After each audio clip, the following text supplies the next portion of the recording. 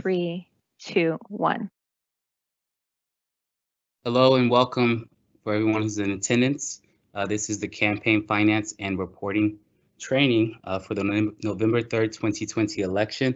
We're going to wait a few more minutes to see if more people are making their way in, and then we'll go ahead and get started.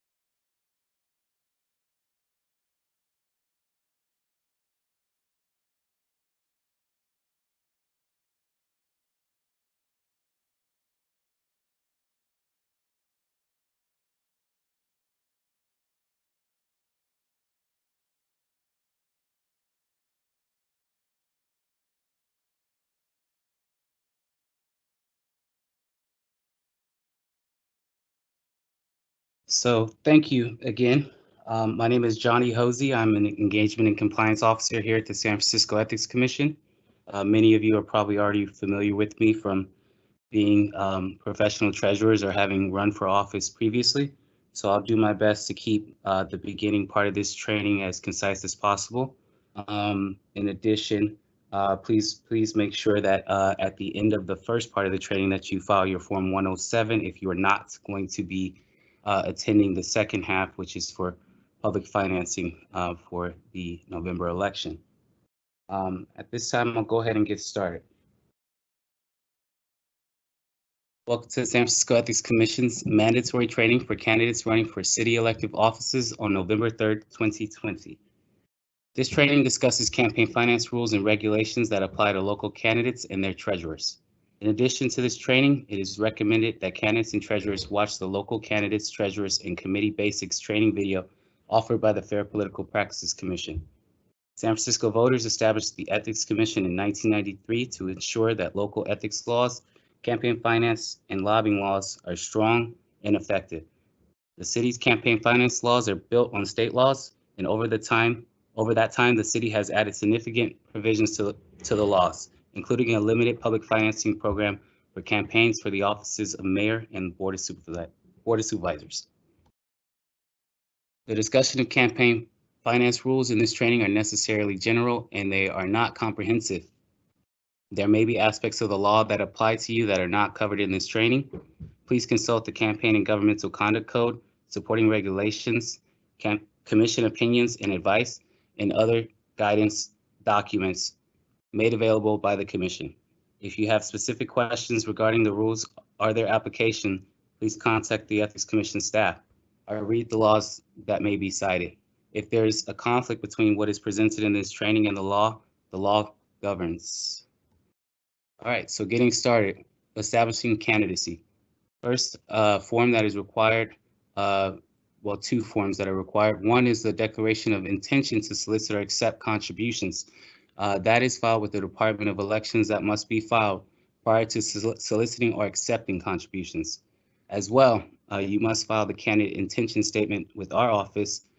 This is also required to be filed prior to soliciting or accepting contributions, including loans, and before making expenditures, including the candidate's personal funds. So you must declare your candidacy using those two forms prior to financial activity. In addition, you should complete the nomination process with the Department of Elections. This is due by June 9th, 2020 for Board of Supervisors candidates, and on August 7th, 2020 for all other races. You can contact the Department of Elections for further information regarding ballot qualification requirements. In addition, there's a candidate statement form 700, which is required to be filed with the Department of Elections by the applicable deadline for filing nomination papers. Candidates raising or spending $2,000 or more. So establishing a campaign contribution trust bank account at a bank located in the city of San Francisco. All contributions must be deposited in and expenditures must be made from this bank account, including loans. Candidates may use their personal funds to pay filing fees without first depositing the funds into the campaign bank account. Personal funds used to pay filing or statement fees do not count towards the $2,000 threshold. The including loans part is important to note. A lot of candidates will get started, want to create their website prior to creating a campaign bank account, and then potentially want to have that money looked at as a loan, and once they receive contributions, get paid back those funds. If you don't establish a campaign bank account and first deposit those funds into your campaign bank account and thusly spend them from that campaign bank account, those funds are not eligible to be paid back to you in the form of a loan to your own committee. So keep that in mind. That's a common thing that comes up. Additionally, there's a statement of organization. That's the form 410. You file the original with the Secretary of State and one copy with the Ethics Commission. This is due within 10 days of raising or spending $2,000 or more, or any time prior to reaching that threshold. Optionally, the Form 410 can be filed electronically through our website using NetFile, but a printed copy still with wet signature still needs to be sent to the Secretary of State with the $50 annual filing fee. Candidates raising or spending less than $2,000, they also need to establish a bank account. Raising or spending any funds, including loans other than the candidate's own personal funds. Personal funds used to pay filing or statement fees are excluded from bank account requirements and do not count towards the $2,000 threshold. Office holder and candidate statement, FBC Form 470. This is in lieu of the Form 460 that candidates who establish a committee will file. So you will file, if you stay under the $2,000 threshold, you will file one campaign statement which covers the entirety of the year. You file this with our office on or before the first pre-election deadline. Personal funds used to pay for filing fees or statement fees are not counted towards the $2,000 committee threshold. If the 470 is filed and the candidate then raises $2,000 or more in that calendar year, the candidate must file a Form 470 supplement and notify each candidate seeking the same office within 48 hours and file a Form 410 within 10 days of reaching the qualification threshold. The Form 470 may be filed electronically also in NetFile. Mandatory training. So as you know from the notice, this training is mandatory. Attending this training and viewing it will satisfy your training requirements. So at the end of the training, just make sure to file your Form 107 to receive credit for the training. So every candidate and his or her treasurer must complete a training administered by the San Francisco Ethics Commission.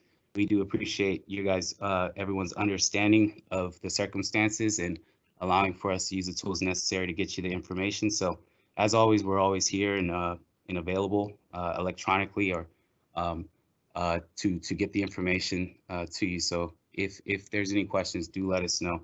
And then also just remember to file your 107. So establishing a NetFile account. You must complete a signature verification card. So you file that with us by mail or in person. So essentially we had to revise the requirements on this due to the COVID-19 shelter-in-place order here in San Francisco. So previously we could basically take the notarized form and through the mail, but at this time we do have limited access to our office and to mail. So we are asking that if you have sent your signature verification card in the mail, that you go ahead and submit an electronic copy of that using our electronic portal that we're using to take paper forms during this time. So the link is there, and then reach out to us if you have any questions. And then secondly, previously, you were able to come into our office and present your ID and sign in our presence without having the form notarized. But due to our office being closed, that's not an option. So if you are in the circumstances of not being able to have your signature card notarized, then you may sign it in lieu of the notary and also submit it in the electronic portal. This potentially could change in the future, but we'll notify you if that does change. And then you also have to set up a NetFile user account. So the form 112B is what you use to set up a NetFile user account. It notifies us here that you are requesting information to then link to your NetFile user account. So the form 112B must be requested, sent to us so that we can get you that information to allow for you to file. Also, please note that there are other vendors that you can choose to use. We do have a free NetFile system. There's also a paid NetFile system, but you can also use a third-party vendor that's approved, and the documents must be in a CAL format for the statements to work. So please keep that in mind. And then we do have a video here linked that you can refer to as necessary. So running for office, general reminders. Candidates raising or spending $2,000 or more must form a committee. Every candidate who forms a committee must designate a treasurer. A candidate may serve as his or her own treasurer. A committee cannot accept contributions or make expenditures until it has a treasurer. And candidates and treasurers may be held personally liable for campaign finance violations. Contribution limits. All contributions are limited to $500 per source per election cycle. So all cumulative contributions from persons' affiliates must be aggregated to determine whether they are within the $500 contribution limit. A candidate may contribute or loan more than $500 to his or her own campaign. Cash contributions must be $99 or less, and you may not accept a $100 bill and give change back. Contributions in excess of these limits will be deemed illegal contributions and must be forfeited promptly to the Ethics Commission for deposit into the city's general fund. If you are in the position where you are aware that a contribution needs to be forfeited, go ahead and contact our office, and we will give you instructions as to how to forfeit that to our office, because even though it goes to the city's general fund, it has to come through our office and then to the city that way. So reach out and let us know if you have any questions about forfeiture. Contributor information requirements. A committee may not deposit a contribution of $100 or more unless it has the contributor's full name, street address, occupation, and employer information, or the name of the business for self-employed individuals. FEPC Manual 2 has examples of acceptable ways to report student and retired donor information. In addition, we have a sample contributor card that's on our website that may be useful to you. And then for contributions over $25, you'll need the following information: the contributor name, the amount of the contribution, the date the contribution was made, and the contributor's street address. And it should be noted that candidates participating in the public financing program must provide additional documentation. We do have a supplemental guide, but those of you who are staying for the second part of the training, Robert Hodge will go into more detail on the public financing pieces. And then contributions for which the candidate or committee does not have the required information must be returned within 60 days of receipt or forfeited to the Ethics Commission for deposit in the city's general fund. Bundle contributions. This is a newer law, became active this year. So a contribution that is bundled with someone other than the contributor delivers or transmits a contribution to a candidate. So if a candidate receives $5,000 or more in contributions that were bundled by a single individual, the candidate must file a bundle contributions disclosure report. That is the SFEC 125, and that must be filed at the same time that the campaign finance statement form 460 would be due for the committee, and it's due on or before the deadline. So that will be also required. This is a new rule, so if you have any questions about it, do reach out. People have already done so, and we'll be happy to vet the proper way to file. And then receipt of contributions.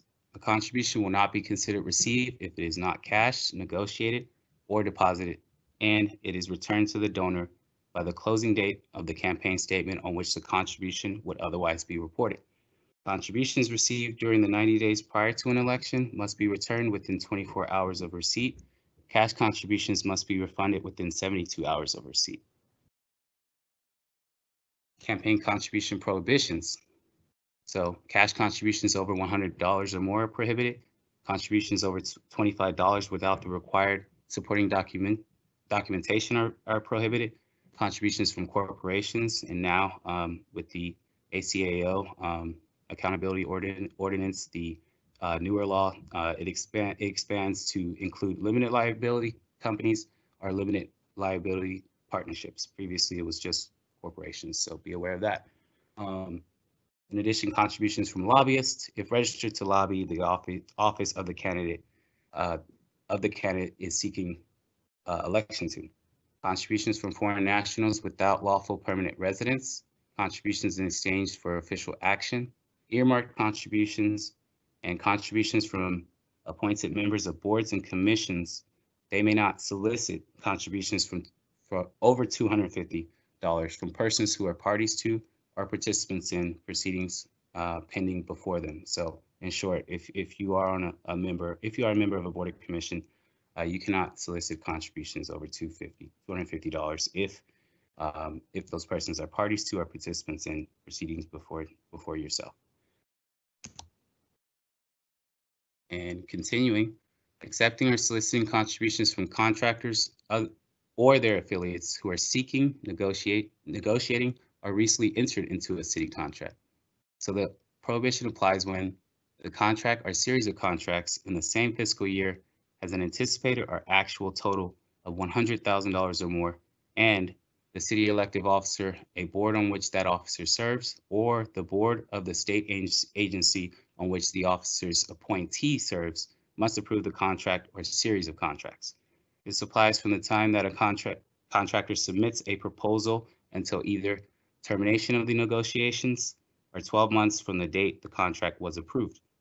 It also applies to city elective officers, candidates for the office held by such individuals, and committees controlled by such individuals or candidates.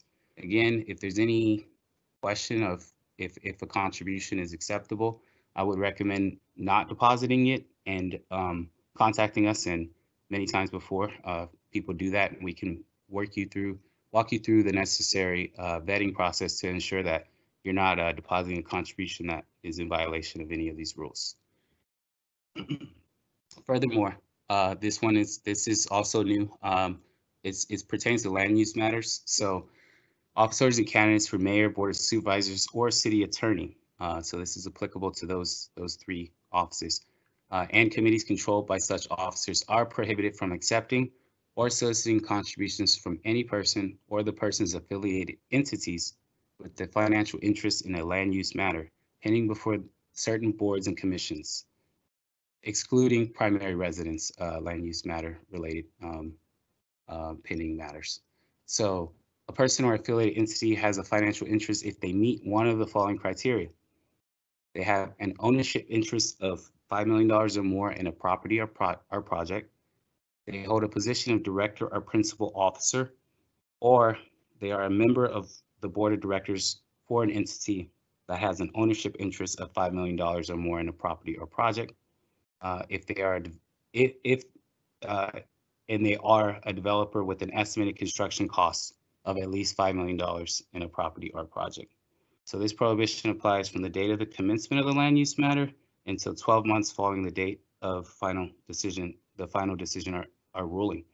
So we do have a candidate's guide for city elective office that we have updated information regarding this. We have references to various city departments for which you can search for land use matters.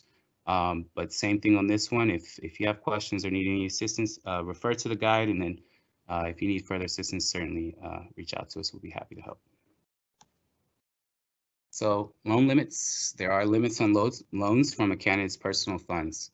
So Candidates for mayor not receiving public funds, the loan limit is $120,000. Candidates for assessor, public defender, city attorney, treasurer, district attorney, or sheriff, loan limit is $35,000, excuse me. Candidates for Board of Education, community college district, or Board of Supervisors not receiving public financing, $15,000 is the loan limit. And then candidates for mayor and Board of Supervisors who are receiving public funds are limited to $5,000 in loans. And loans from anyone other than the candidate are considered contributions, and they may not exceed $500. Payment of accrued expenses. Candidates who accept goods or services on credit must pay within 180 days of receipt of a bill or invoice, and in no even later than, it can't be later than 180 days after the last calendar date of the month in which the goods or services were delivered or rendered. So if it's not paid within 180 days, accrued expenses become contributions, and they're subject to the $500 contribution limit. A good faith dispute is not included, as well as debt owed to a financial institution for an outstanding credit card balance does not apply. So there are some times that there are good faith disputes between a committee and maybe services rendered, so forth. If you are in that situation, do contact our office. If you attempt to terminate your committee showing debt, we essentially will contact you and look into it anyway. So make sure that you let us know if that is the case, and we can document it accordingly and assist you with filing properly. So you report accrued expenses on Schedule F of the Form 460. Use of campaign funds.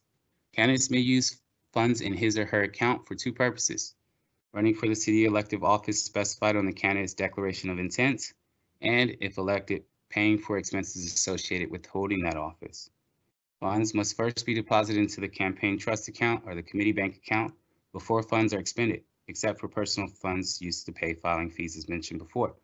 Campaign funds, other than public funds, may be used to pay for costs related to administrative, civil, or criminal litigation only if directly related to activities of the committee that are consistent with its primary objective. But any amount may not be used to pay a fine, penalty, judgment, or settlement relating to an improper use of campaign funds or bribery. Public funds may not be used to pay for expenses incurred in connection with an administrative or judicial proceeding, civil or criminal fines, or late filing fees. Again, the second part of our training will go into more detail regarding restrictions for public financing. And coordination of expenditures. So for an expenditure to be independent, it may not be made at the behest of the candidate, and the candidate may not coordinate, cooperate, consult, act in concert, or otherwise control the expenditure. Should any of these occur, the expenditure shall be treated as a contribution to the candidate and is subject to the $500 contribution limit. Disclaimers. Disclaimers and reporting requirements for campaign communications. State and local law impose disclaimer requirements. I think a lot of folks who are our treasurers who have done this before, you're aware of our local requirements. The state has added some requirements recently as well. So we do have disclaimer charts, which have been updated online. So please reference those updated charts. We did link it here, but in short, advertisements including mailers, radio, television, and newspaper ads, telephone calls, text messages now, that's new, and electronic media ads do require disclaimers. So refer to our charts for information regarding that. And guidelines pertaining to political advertising disclaimers by city candidate committees are available on our website. And mass mailing is 200 or more substantially similar pieces of mail. You file a mass mailing disclosure statement when that occurs as a candidate. You will file that with us along with a copy of the original piece of the mailing. It will be due within 5 working days after the date of the mailing, or within 48 hours if the date of the mailing occurs during the 16 days immediately preceding the election. And you can see the specifications that we have here. It's a new system. It's all electronic. Previously, we were accepting those through the email and face-to-face at the office as well. even though that was a little less common, but it's all electronic now. And we do have specifications here linked, and then also on our website to assist you if you're having issues with getting everything set up to be submitted electronically for those ads. Prohibited activities. Political activity restrictions. There is no use of public resources or city and counties of San Francisco staff time for campaigning. There's no solicitation of city and county officials or employees unless it's in the normal course of campaigning. If you have any questions, you can let us know. Also, you may not use campaign funds for non-campaigning purposes. Be aware of these rules and make sure that folks who are working with you are aware of these types of prohibitions. So the campaign statement form 460. After a committee is formed, committees must file semi-annual campaign statements as well as 3 pre-election statements in the months before the election. The 3rd pre-election statement is filed for the period ending 6 days before the election. We have filing schedules which outline a lot of these rules as well as the deadlines, so please be aware of those. In addition, this must be filed electronically with their office. This particular form discloses receipts, expenditures, and other reportable activity for the period covered, and committees must continue to e-file semi-annual campaign statements with us, irrespective of the level of financial activity, until the committee properly files the required termination statements.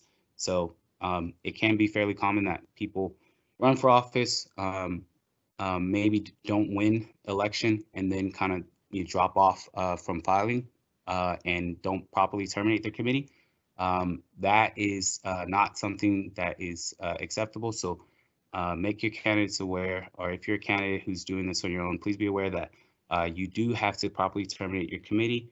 It will remain active in our system if not, and you could be subject to fees and fines. In addition, there is an office holder and candidate campaign statement short form. So this is the form 470 that we went over briefly earlier. So candidates who do not have an open committee and who will not raise or spend $2,000 or more in this calendar year, they'll file a form 470 on or before the first pre-election deadline. Once that's done, there are no additional statements that are needed to be filed during the calendar year if campaign activity remains under $2,000. You will file the supplement accordingly if you do go over that threshold, and you will file with us using our paper portal, our electronic paper portal for now, and it can also be filed electronically. In addition, there are cross-filing rules. So this is a state rule. So in short, when a candidate or office holder controls more than one committee for the purpose of election to office, they have to file all the committee statements at the same time that the local committee is required to file. So for semi-annual and pre-election statements, for instance, if someone is run for state senate or any other position, local position as well, and they haven't, that committee is still currently active, that active committee must disclose at the same time that they otherwise will need to disclose for the other committee. So if you have any questions on that, let us know. We do check these things, so we will let you know if you owe us a statement from another committee, and if it's filed late, we will potentially charge late fees on that. Okay, late contribution report. So a candidate committee must file a late contribution report form 497 electronically with the Ethics Commission. So this form is due within 24 hours of making or receiving contributions, including loans and in-kind contributions of $1,000 or more during the 90 days prior to the election. This applies to contributions or loans made by a candidate to his or her own campaign committee. Voluntary expenditure ceiling. The voluntary expenditure ceiling, or the VEC, you will file the SFEC form 128. This is applicable to candidates for city attorney, treasurer, district attorney, sheriff, assessor, public defender, board of education, and community college district. And you can essentially accept the voluntary expenditure ceiling. It is not a requirement. It is due by the deadline for filing nomination papers with the Department of Elections, and it may not be withdrawn once it is filed. Candidates who have accepted the VEC will be posted on the Commission's website. So the ceiling or the limit is $243,000 in expenditures for city attorney, treasurer, district attorney, sheriff, assessor, and public defender, and $104,000 for Board of Education and Community College District. And if by chance a candidate thereafter exceeds that threshold, they do have to file the SFEC 134B, and you can refer to the form or the candidate's guide for city elective office for more information regarding that. Record keeping. So it's vital that all candidates implement a good system of record keeping for all contributions, expenditures, and other financial activity for your campaign. Such records are necessary for the preparation of accurate and complete campaign statements. It should be noted that all publicly financed candidates are subject to mandatory audits, and candidates who do not participate in the program may also be selected for audit. Records must be retained for 4 years from the date of the filing, and you can see our audits page for more information regarding the guidelines for organizing records. Reporting and record keeping. These are general reminders. It's your duty to amend and supplement information as necessary. Candidates have a duty to timely amend or supplement any incorrect or changed information. So the standard is once you know something is incorrect, you're required to amend it. Committee changes, any changes to your committee are required to be updated on the Form 410. So you can't, just send us an email and say, this is changed, so forth, as many of you are aware. But please make sure that any changes to contact information, purpose of the committee, treasurer, so forth, in this case, you're all candidates, so the purpose will be the same, but any changes, make sure to get that updated, and it's required within 10 days of any change from the Form 410, and within 24 hours during the last 16 days before the election. Committees must continue to e-file semi-annual campaign statements with the Ethics Commission, irrespective of the level of financial activity, until the committee files a statement of termination. You must also file accurate and timely reports to avoid late fees and penalties, and then make sure to keep complete and organized records. City candidates are required to maintain records for 4 years to substantiate their campaign reporting. Surplus funds. So after the election, campaign funds become surplus and may be only used for the following purpose. They may be returned to contributors on a last in, first out basis. They may be donated to a charitable organization or to the city. They may be used to pay unpaid bills associated with the campaign, including terminating the committee, bookkeeping fees, legal fees, preparation of campaign statements, and audits. Also, Campaign Manual 2, you can refer to that for information pertaining to redesignating and transferring funds before the funds become surplus for a future election. You can also reach out to us, as a lot of folks do, and we'll go over what happens in that process. And then when do funds become surplus? Successful candidates is when the candidate leaves office. Unsuccessful candidates on the closing date of the post-election reporting period. That it usually ends up being the last day of the year. So 30 days after that, January 30th is how that usually works out for the November election.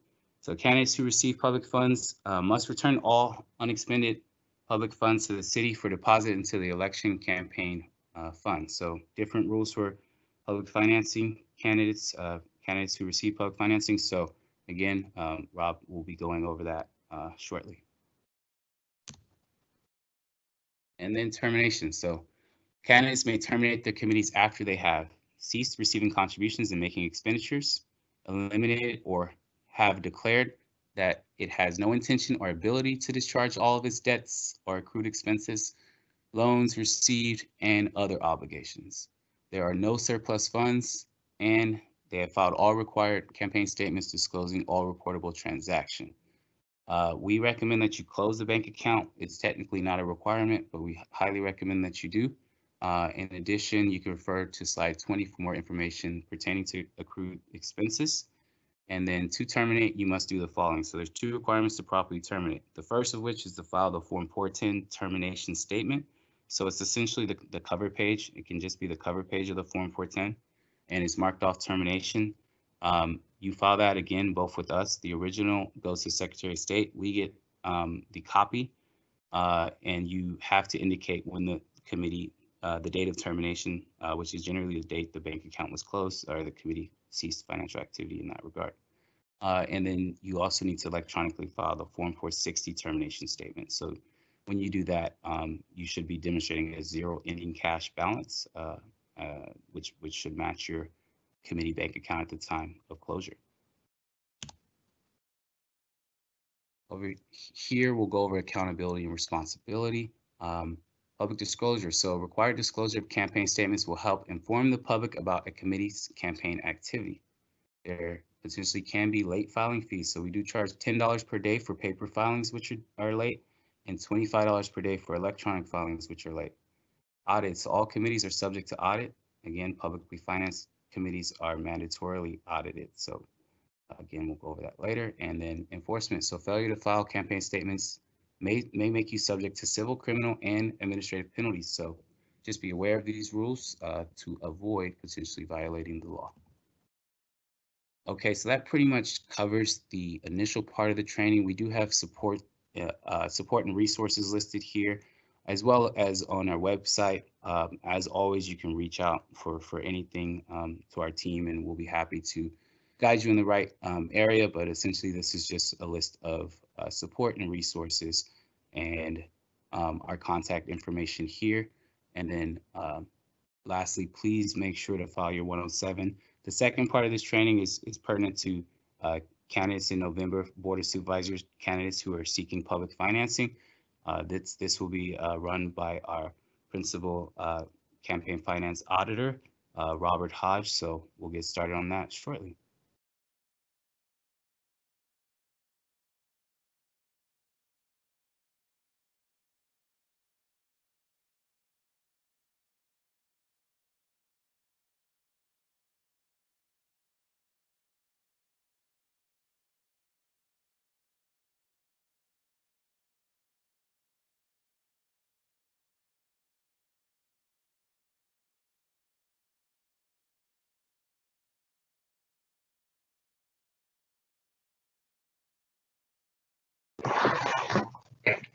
Hello, ladies and gentlemen. As Johnny said, my name is Rob Hodge.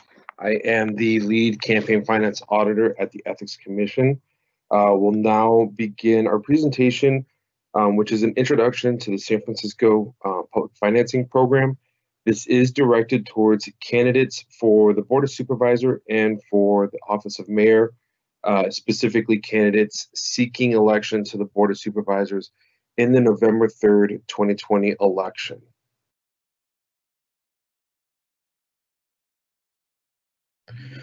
So as stated, this is just an introduction or overview to the public financing program. This presentation is intended for informative purposes only. This is not a prerequisite or a requirement for the program. In other words, participating in this presentation, it's not required in order for you to be considered eligible to receive public funds. The public financing program was adopted under Prop O in the November 2000 ballot, and it was initially created as a voluntary system of limited public financing for candidates for the Board of Supervisors. This program was extended in 2006 to include mayoral candidates. This program is designed to strengthen the accountability of city candidates to the voters who elect them. Candidates who meet established criteria can qualify to receive limited amounts of public funds for their campaigns and can spend less time fundraising and more time discussing issues important to their constituents. The goal was to increase the importance of relatively small individual contributions so that public financing system can help encourage new diverse voices among candidates as well as those whom they are elected to represent. This presentation only contains general information about the program. For specific requirements and guidelines, as well as information regarding how to file specific forms and statements, candidates should consult any one of the following. On the Ethics Commission website, we do have our supplemental guides for public financing. There is also the Ethics Commission guide for candidates guide for city elective office. And the Fair Political Practice Commission has their filing manuals and Manual 2 is specifically designated for local candidates. Again, these guides are available online. As our office is closed, you will not be able to attain them on site. You can also direct any specific questions to the Ethics Commission phone or email address listed here. Even though our office is closed, we are responsive to all inquiries that we receive. Please be aware that in the event of any conflict or inconsistency between this presentation and the supplemental guides or the city campaign finance reform ordinance and supporting regulations, the supporting guide, the ordinance, and the regulations shall control. In other words, please rely upon the letter of the law, as that is the ultimate regulation or rules that we will be following. Any inconsistencies that may appear here, those are just in error. So again, please review the letter of the law to make sure that you fully understand the rules and requirements of this program. As a general overview, this is how the program will work for candidates. Working through the flow chart, starting in the upper left, first thing is all candidates must meet the general eligibility requirements. These will be discussed in more detail later on, and again, are covered in specific detail in the supplemental guides. You must file a statement of participation. This must be filed electronically. It is available through the Ethics Commission Public Filers system. All candidates must demonstrate that they have raised the required amount and number of contributions from San Francisco residents. At that point, you would be eligible to submit a qualifying request. Each submission must be reviewed by Ethics Commission staff and is approved by the Executive Director. Upon approval, which simply states that you are eligible to participate in the public financing program, candidates will receive an initial payment. Upon demonstrating that they have raised an additional number of contributions above those used to qualify, candidates can then submit a matching request to receive additional funds. As these matching contributions are approved, the Executive Director will authorize additional payments of matching funds, which will be issued to the candidate. This presentation has been broken down into three general portions or parts. We will cover what you need to know before applying, the process for establishing your eligibility, and additional requirements that apply to candidates that are deemed eligible to participate in the program.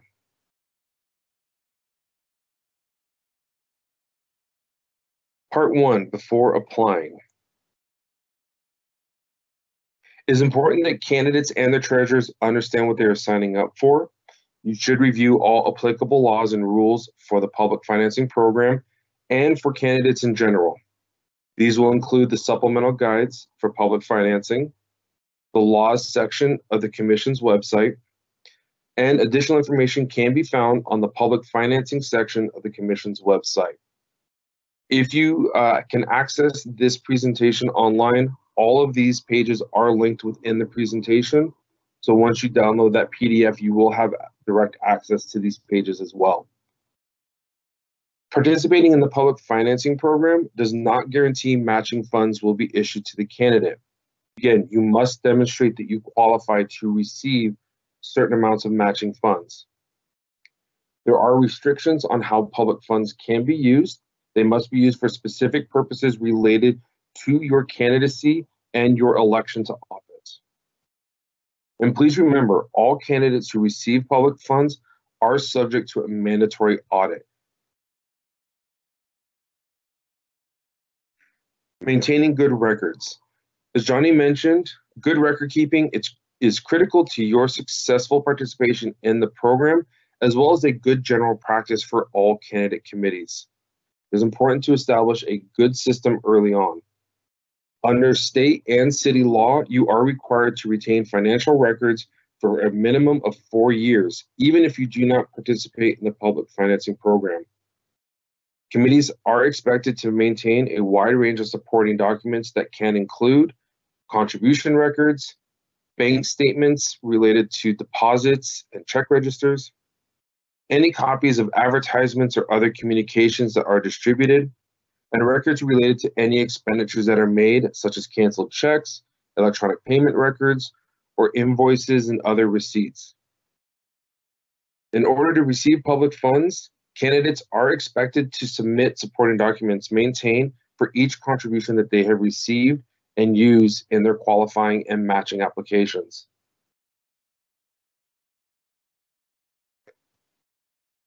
Important dates for any candidates that are seeking public financing.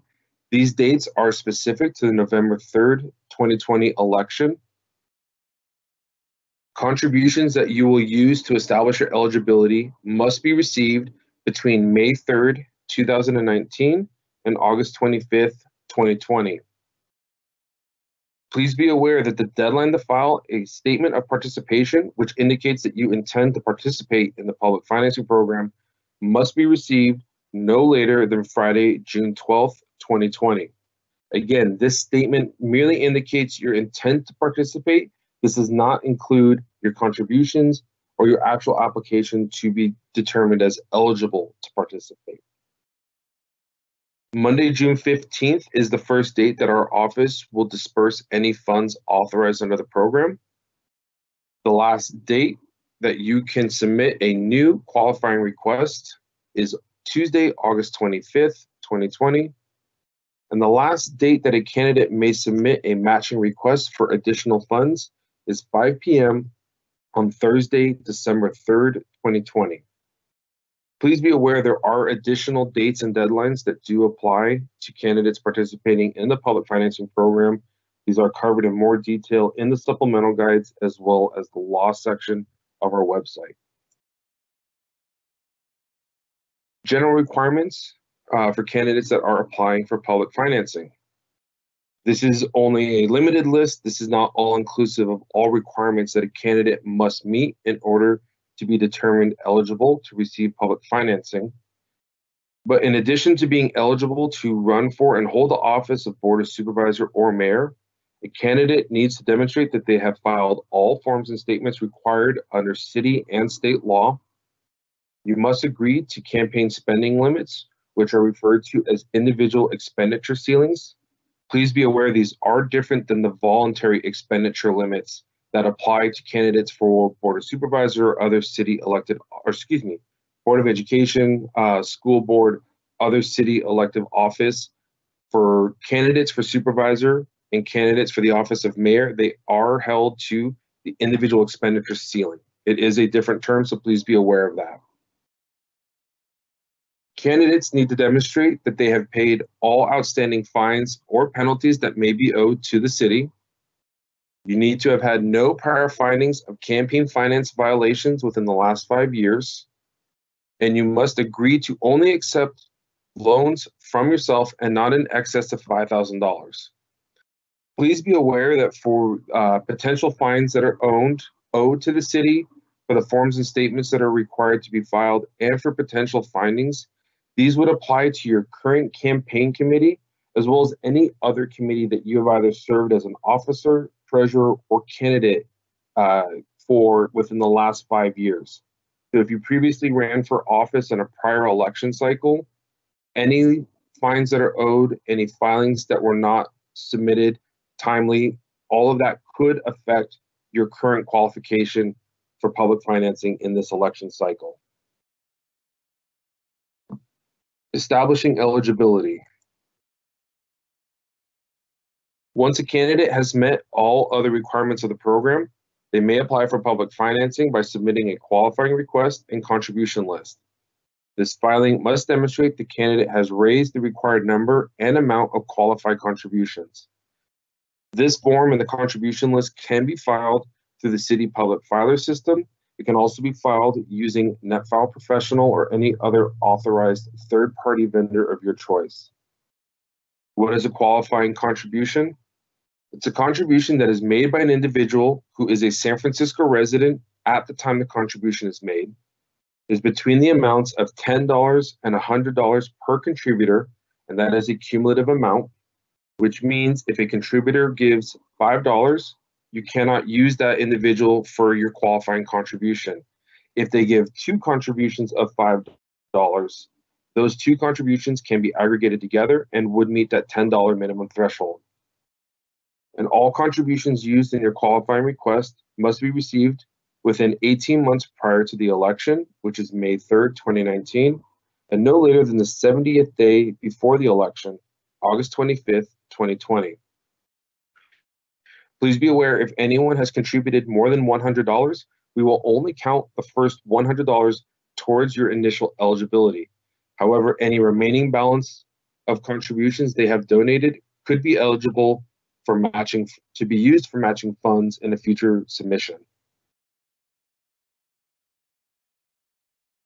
Proof of contributions raised must be submitted electronically with the qualifying request and must be accompanied by sufficient supporting documentation. How much do candidates need to demonstrate that they have raised? As for the Board of Supervisor election in November of this year, incumbent candidates need to demonstrate that they have raised $15,000 from at least 150 contributors, and non-incumbents must demonstrate they have raised $10,000 from at least 100 contributors. And again, please consult the supplemental guides for public financing on our website for more specific information regarding the content of the qualifying request. Certain types of transactions do not count as qualifying contributions and cannot be used to establish eligibility. These include loans or non-monetary contributions, regardless of the source, contributions received from the candidate or his or her immediate family, contributions that are not deposited or do not post to the candidate's account or that are returned to the contributor, and contributions received in support for election to a different office or to the same office in a different election year. For example, if you ran for office in a prior election cycle and you had a surplus balance of funds that you carry forward to your current election campaign, those funds cannot be used for the purpose of qualifying for public financing for the November 2020 election. Required information for qualifying contributions. In addition to maintaining and reporting the required contribution information, such as contributor name, contribution amount, and the date of the contribution, the contribution list must also include the address of the contributor's primary residence. This cannot be a business, PO box, or other non-residential address. It must note the deposit date and deposit batch number of the contribution, and it must note the method of payment, such as check, cash, or credit card electronic contribution. Candidates must provide detailed supporting documents, records verifying all contributor and contribution information reported in the contribution list. Contributions with missing or insufficient supporting documents may not be approved. Please take special note: the information contained in your contribution list must be consistent with the information in your supporting documentation. Any discrepancies or inconsistencies between the two may result in the contribution not being approved for your application. Reviewing the qualifying request and contribution list. Submissions are reviewed on a first-come, first-served basis. They are reviewed in the order that they are received. The Ethics Commission has 30 days to review a qualifying request and provide determination if the candidate has met all requirements of the program. Any incomplete submissions or requests may be rejected. We also cannot accept any supporting documentation that is not filed electronically with your submission. However, there is one caveat to that. Any contributions that were received electronically through a credit card vendor, the supporting documents for those credit card contributions should be provided directly to us by your credit card vendor or merchant. That is the only alternative means that records can be submitted to us. Otherwise, they must be submitted with your electronically filed application. Any documents, records sent to us by email or in paper copy will not be taken into consideration with your application. If it is determined that you are eligible to participate in the public financing program, candidates for the Board of Supervisors will receive an initial payment in the amount of $60,000. This payment will be issued by the city's controller office and will be initiated by our office. You do not need to do anything. It is an automatic process that will happen. In order to receive that payment, though, you must have a supplier ID issued by the controller's office. If your committee has not received a supplier ID, please contact our office as soon as possible. You will need to provide a signed W-9 to our office, which will be provided to the controller's office. This will establish a supplier ID, which is essentially an identification number the controller's office uses to issue any payments to any entities, business, committees under the program. So if you have not received a supplier ID and you are interested in receiving or participating in the public financing program, please contact our office as soon as possible with a W-9 so that we can initiate that process for you. Please also remember, participation in the program or any eligibility determination is not a guarantee or promise of the total amount of funds a candidate will receive. We will go in later on what is the maximum amount of funds that a candidate could be eligible to receive. Just remember, simply because you were determined eligible to receive public funds and simply because you received an initial payment is not a guarantee that you are entitled to receive any additional amount of monies above that initial payment.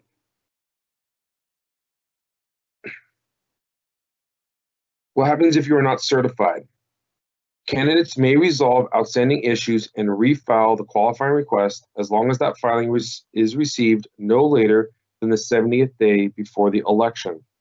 This deadline is Tuesday, August 25th, 2020. After this deadline, some resubmissions of existing qualifying requests may be accepted, but the executive director must issue all final determinations for eligibility no later than the 55th day before the election. This deadline is Wednesday, September 9th, 2020. In the event that any committee may be facing either of these deadlines, our office will communicate clearly what your options are to continue refiling and providing additional records or contributions in order to establish your eligibility. For more detailed examples and information regarding the resubmission and refiling process, please review the supplemental guides for public financing. Candidates are allowed to appeal a final determination by the executive director to the Ethics Commission. Please be aware, though, that the failure to timely file any required form, statement, or qualifying request is not eligible for appeal. So please be aware of these deadlines, because if you do not meet these deadlines to file, you will not be allowed to appeal those missed filings to the Ethics Commission.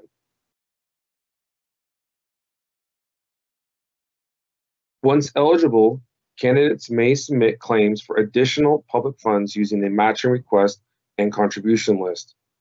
Matching requests must include the same information and supporting documents used for the qualifying request.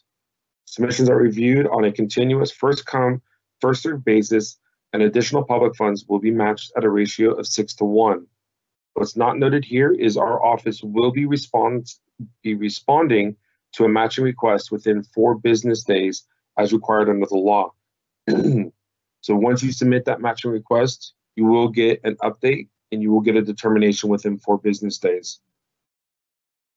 For this election cycle, the November 2020 elections, the maximum allowable funds candidates can receive are $195,000 in matching funds on top of the initial payment for non-incumbent candidates, and $192,000 for incumbent candidates.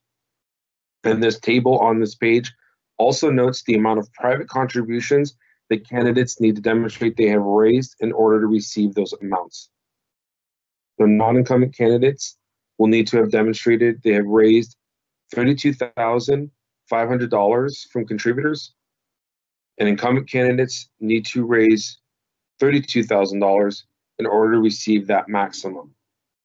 Please also be aware that under recent changes to city law, contributions are now capped at $150 per individual, which means Single individual will only be matched up to $150.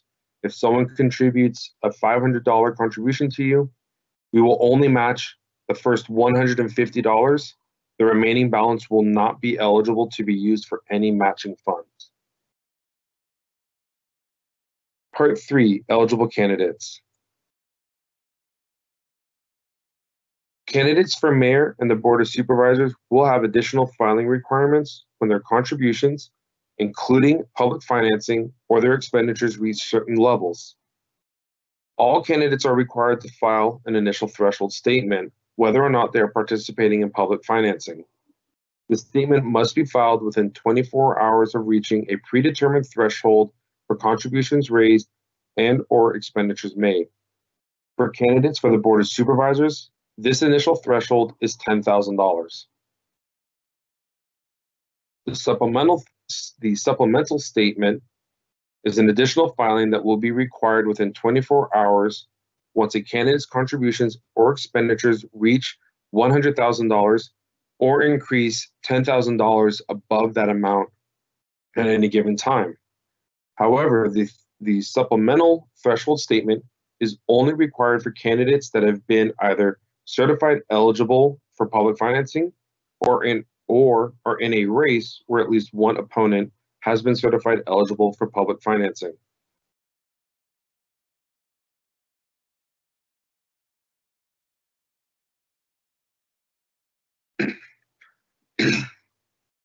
Publicly financed candidates are subject to mandatory expenditure limits, which are called individual expenditure ceilings. The IEC limit applies to candidates once they are certified as eligible to receive public funds. This means that the combined total of a candidate's paid and accrued expenses may not at any time exceed the current IEC limit. Exceeding your IEC limit may result in fines and/or a required repayment of all public funds received. An individual candidate's IEC level can be increased but cannot be reduced or removed.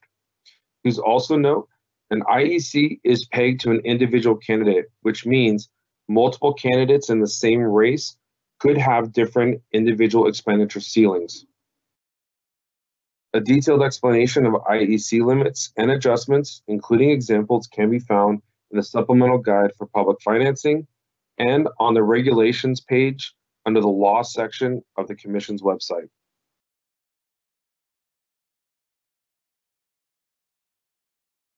The use of public funds.